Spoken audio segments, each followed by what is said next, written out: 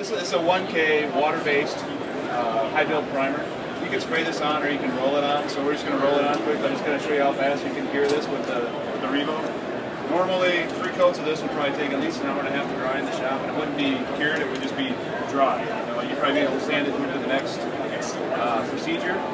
But if you rush, your primer obviously can swell and its hand scratches come back through and everything. So I'll show you how quick and easy this is.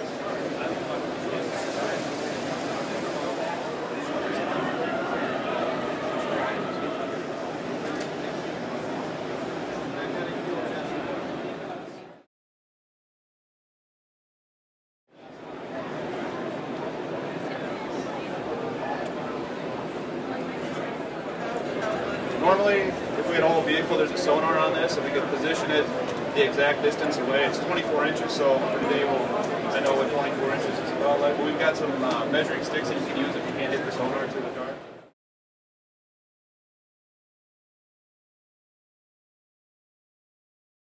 You can feel it already at 140 degrees. It's dry. It's not gummy.